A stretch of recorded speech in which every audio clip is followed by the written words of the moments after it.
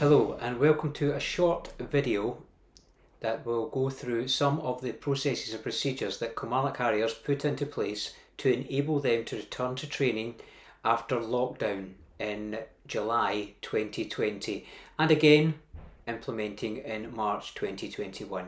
Just like to thank Scottish Athletics for this opportunity to present on our pathway back to action, back to training, back to activity for all our members. Planning for a return to training was fairly difficult, but we were fortunate enough to have the backing of Scottish Athletics and the guidance provided by Scottish Athletics, Sports Scotland and also East Ayrshire Leisure to enable us to come back to training. We had to look at a variety of measures that had to be in place to enable us to come back to training, and I will touch on some of these as I progress through the presentation and video today. A small group of us within the club had to look at the guidance that was being supplied by the Scottish Government, Sports Scotland and Scottish Athletics, react to that and implement that to enable us to come back to training and deliver safe athletics during this uncertain time. As every club will be able to testify, the ever-changing situation within Scotland and within sport in Scotland meant that this was not an easy process.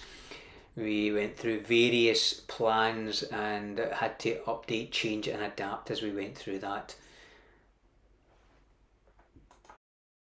Part of the planning process, we had to work out how could we accommodate our over 300 members at the club over the 4 different nights.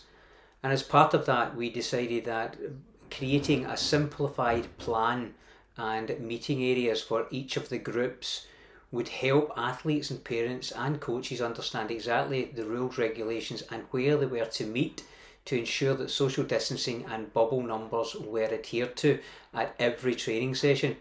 The simple plan that you can see above enabled this to happen and also allowed the athletes and coaches etc.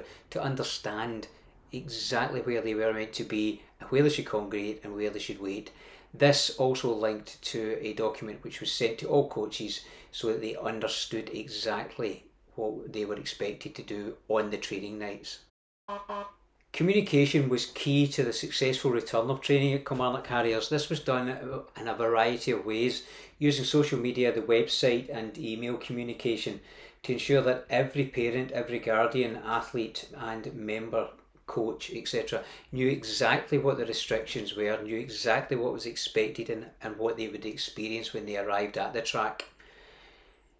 We also simplified a number of documents that had been issued by Scottish Athletics and the Scottish Government, making them more specific to Kilmarnock Harriers and taking away some of the wording that wasn't required for the club. This helped coaches and athletes understand exactly what the restrictions were and their part in ensuring that these restrictions were adhered to at all times. One area where the club found that the members were struggling was around the physical distancing and understanding the rules around physical distancing.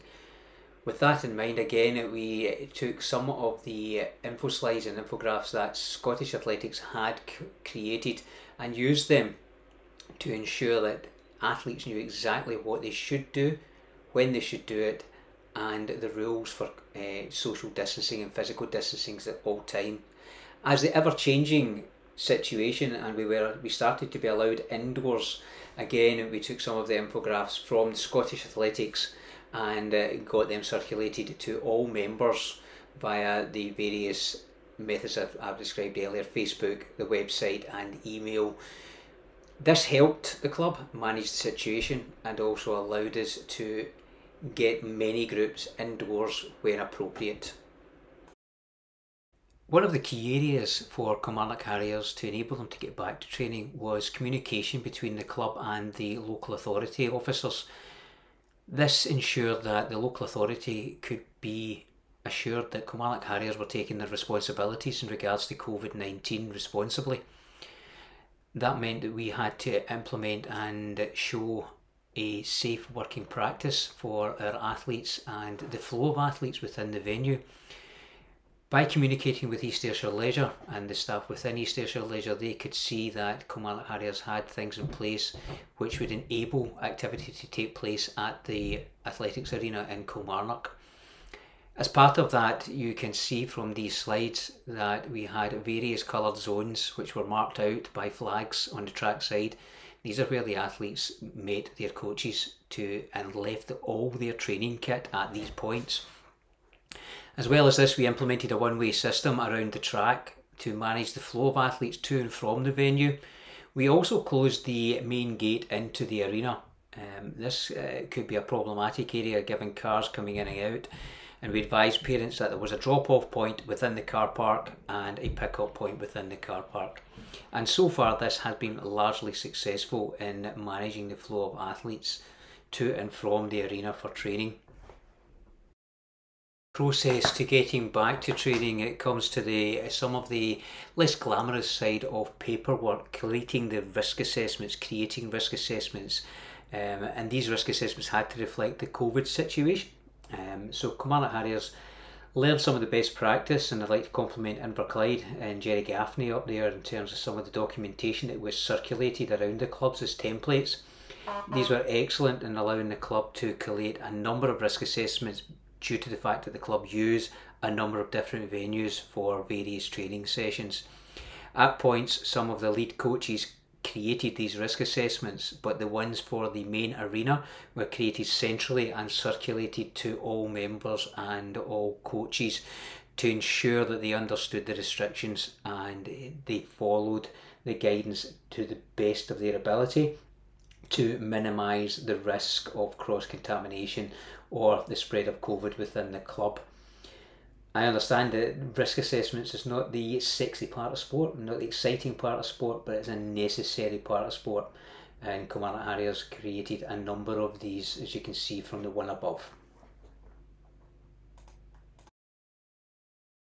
So as we now come out of the second lockdown in March 2021, we now look forward to what could be potentially some competition, championships coming up in August. In terms of the club's return to action, this is only our first week back in the mid-March 2021. So far, athletes have adhered to the guidance, they have adhered to the restrictions, the physical distancing at all times. Everything is in place to enable the club to move forward. We hope that some of the documents you've seen here are useful. We hope that some of the slides that you can see have been helpful for your club. If you'd like to know more in regards to the Kilmarnock Harriers processes, or like some help with that, you can contact Scottish Athletics, who can put you in touch with our COVID coordinator. We thank you for watching this, and we hope it has been useful to your club, and we wish you all the very best in delivering athletics in 21 going forward. Thank you.